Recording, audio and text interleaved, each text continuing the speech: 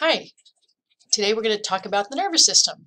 We're in section 14.1, and here it talks a little bit about the nervous system, but I think that's kind of a little incomplete definition. So I'm going to go right to the anatomy of the nervous system, and here's the first two things you really should get in your mind and remember, that when we talk about the central nervous system, we're talking about the brain and the spinal cord.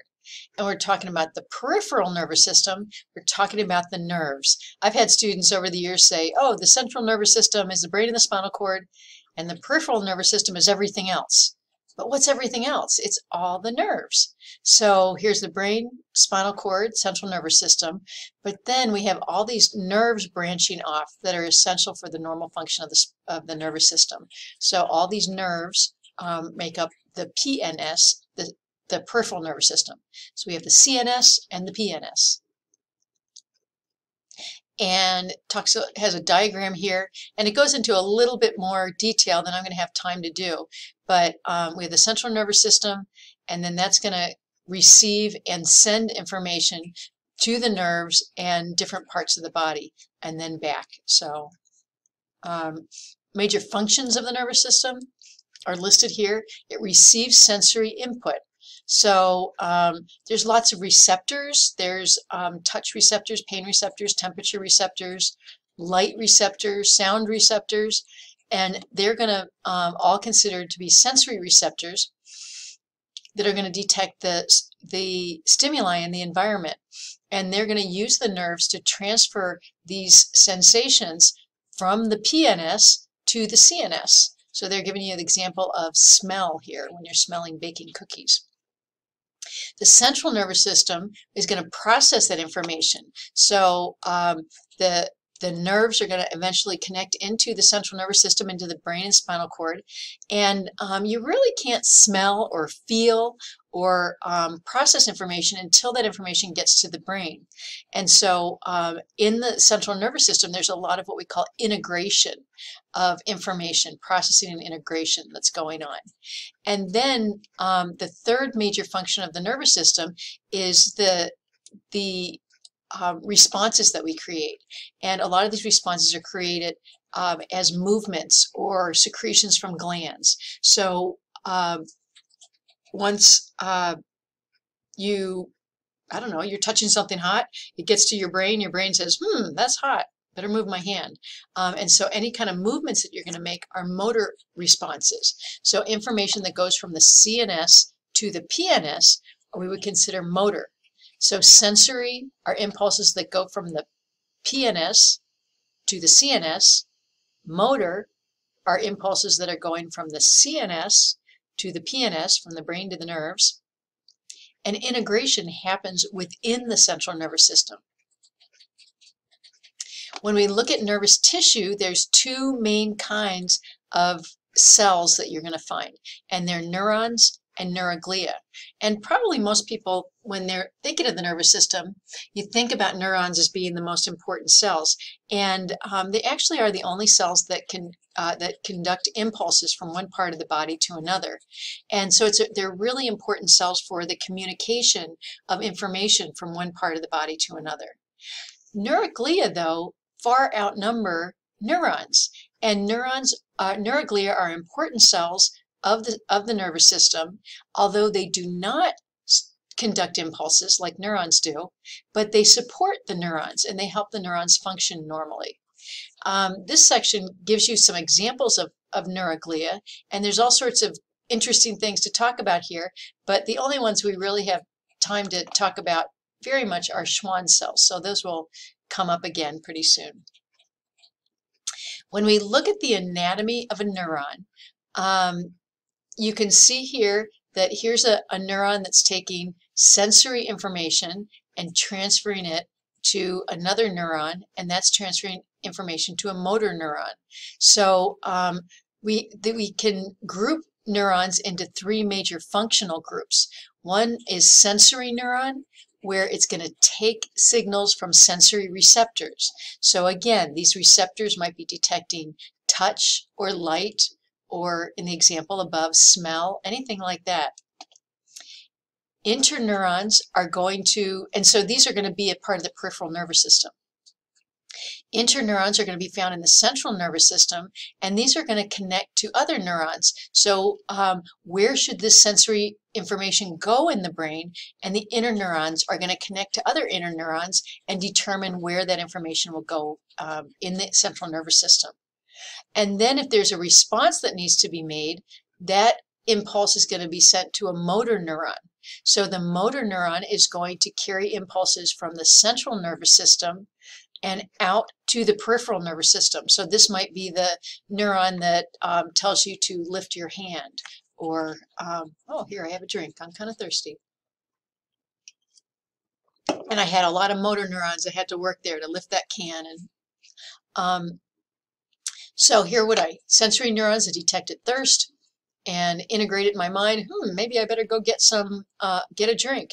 And my motor neurons coordinated all the muscles and the movements necessary for that to happen.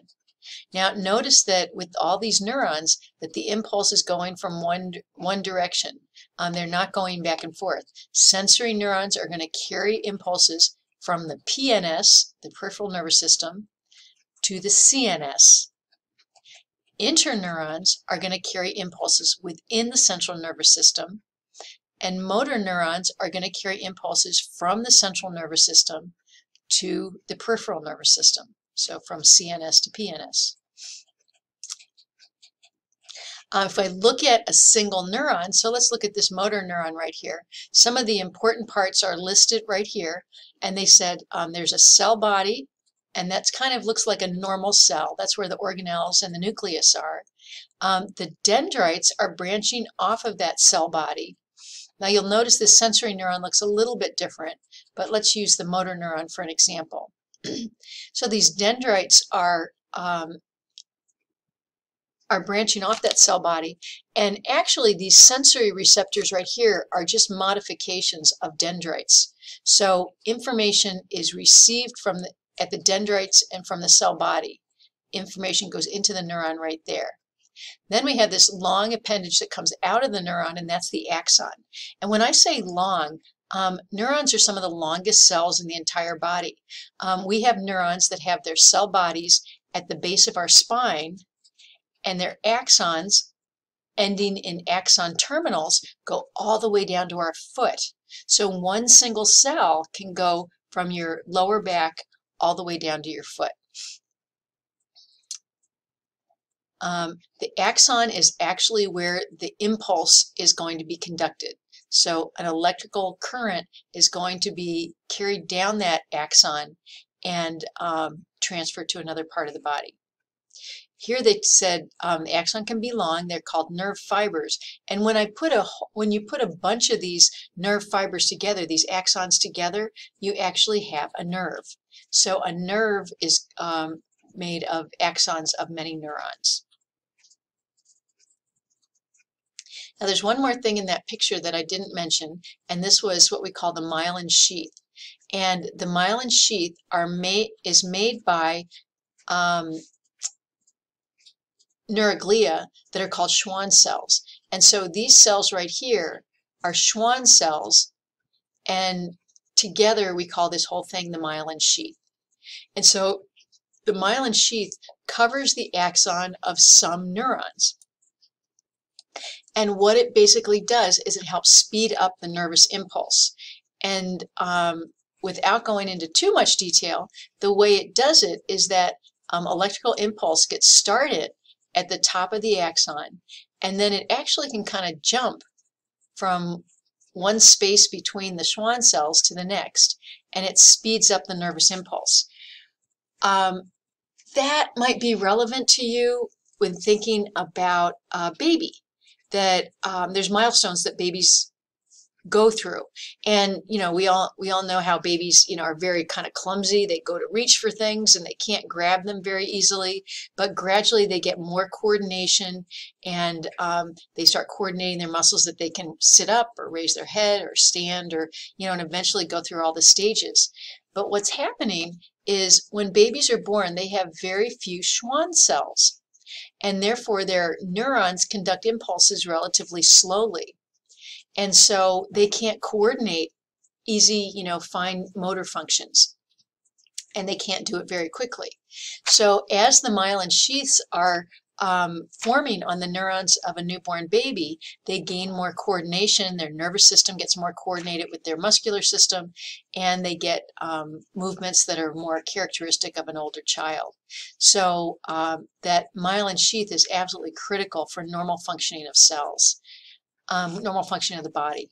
Here's a diagram, or it's actually an electron microscope picture of some axons with myelin sheaths around it. So that's what they're showing you there, with the Schwann cells around it forming a myelin sheath.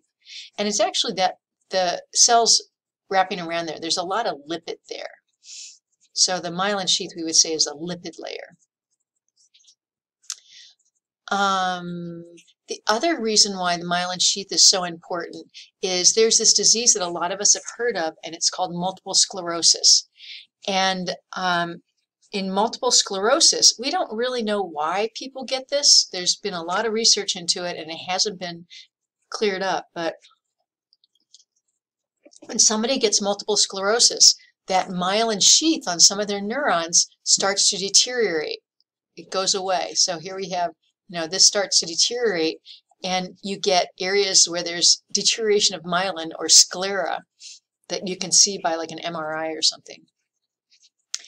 And what happens is the person loses coordination of their nervous system and their muscular system. So people with multiple sclerosis can end up losing vision, losing function, muscular function in different parts of their bodies. And it's due to this deterioration of those Schwann cells that make up the myelin sheath. There's a lot of details about how neurons conduct impulses, and if you took a more advanced class, you could go into a lot of this. But just to keep the big picture in this course, we're not going to go into all the details. But I did want you to be familiar with this terminology called, we say, resting potential and action potential. And a neuron has a charge. Positive ions are distributed differently across the membrane. And so there actually is, when we say a neuron conducts an impulse down the axon, it's actually an electrical charge going down. And it's created, that electricity is created by a balance of ions, particularly sodium and potassium. And all this stuff is good and interesting, but it's just beyond the scope of what we can do. So when you hear this word called action potential just means a nervous impulse. Okay, so a resting potential is the ability of a neuron when it has the ability to conduct an impulse, but it's not doing it. An action potential is when that electrical current is actually going down the neuron. And there's some really cool videos here, but they just happen to be a little bit above the level that we're doing. So what's happening is we've got this neuron. Here we've got our one neuron sending an impulse to the next. And we've got this electricity going down this neuron. Now this little piece right here is enlarged in this diagram. And here's the axon terminal, the end of one axon right here. And here's the cell body of the next neuron. And it turns out that the axon terminal is touching that cell body, but the electricity that's running down this axon of this neuron is not able to jump from one neuron through this tiny little space into the next. Okay, so this section here where one neuron meets another, we call a synapse. Where's that word? Here we go. The word for where one neuron meets another is called a synapse. The electricity in one neuron is not able to jump over this space called the synaptic cleft. So what happens is this electrical energy in this action potential is converted into chemical energy. Now, I think most people have heard of neurotransmitters, and these are chemicals that are produced by a neuron to stimulate or to stimulate another neuron. And that's what they're showing you here in more detail that I'm going to talk about. But these are little vesicles releasing. So the electricity in this neuron stimulates the release of a neurotransmitter. It's going to stimulate the next neuron, and that's going to start a chemical. That's going to start the electrical current in the second neuron. So here we have, right here we have the synapse where two neurons are meeting. The electricity is going down one neuron.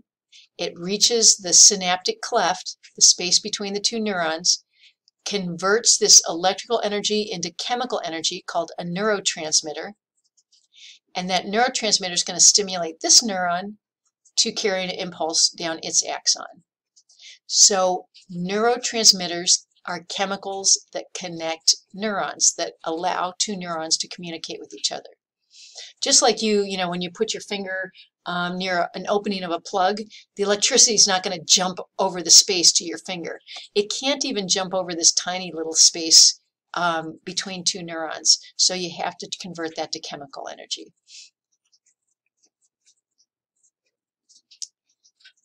And I think that's pretty much what that says.